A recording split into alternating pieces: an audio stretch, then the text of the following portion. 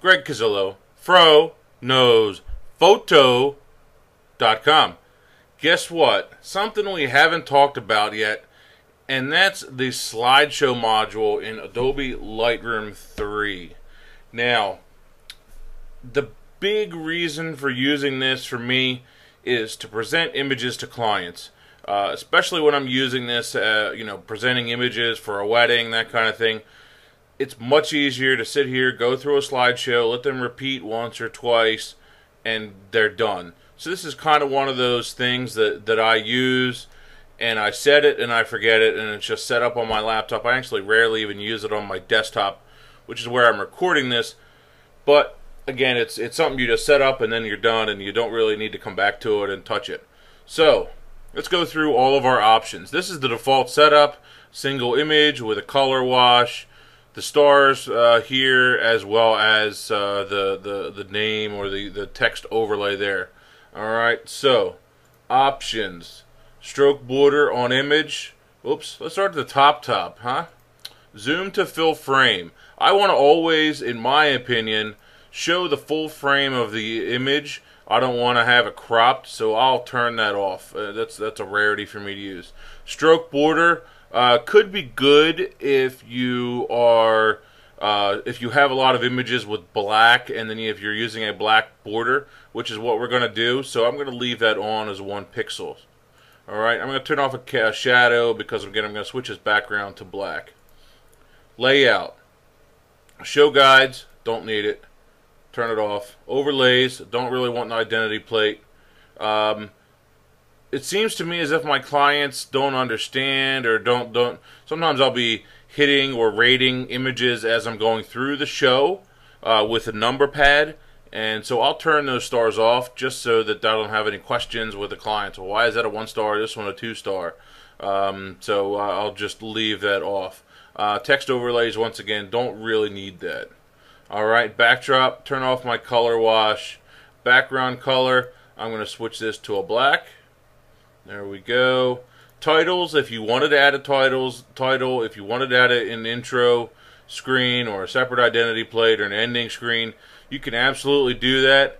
It's not my choice. It's not something that I do just because of the way that I run my presentation. But if you were doing this as a little different type of presentation, say for a group of people, and you were coming back from a vacation, or portraits about for someone, or a benefit for something, or showing to a big group of people, you might want to add that intro and ending screen, and it might be pretty cool. So playback, we can add sound to it, selecting our music, picking a couple tracks.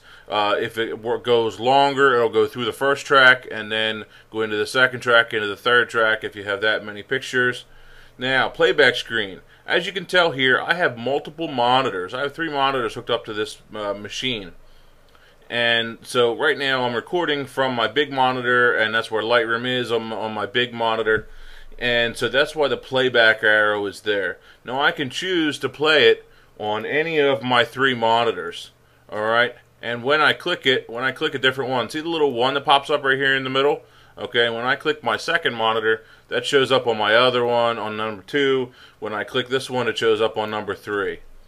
And the other thing is that my 3 monitors are all different ratios. So that's why the photo and the border size is changing when I'm clicking them and switching back and forth. Alright, blank other screens. You can turn that on or off. Personally, I'll usually turn that off. I don't have when I'm using Lightroom, I love the new dual monitor setup, because I have the second screen set up and I control what the viewer sees, and then I see all the normal screens, all the normal develop, all the normal everything on my side. And so, I don't need to show them all that other stuff. So I want to be able to see what's coming up, so I'll turn that off. Slide duration, once again, that's really your own preference kind of deal. I like my fades down around a second, so I'm going to put in 1.0, and I like my slides, at least for my weddings, when we're shooting 350 images to show, down around 2 seconds. I think that's a good amount of time. Repeat, I'll usually leave that on just so it's very clear that it is repeating. And the final thing, prepare previews in advance. As long as you have rendered one-to-one previews, this works great. If you have not rendered one-to-one previews, it can stutter, at least from what I have found. I've had problems with it, so maybe I'm probably not quite using it exactly as I should. But anyway, that's what you can do with that. Alright, I'm going to make a new template. I'm going to click and create my preset, and I'm just going to call it Greg Demo. And it is saved. There we go. Now, we can then hit play.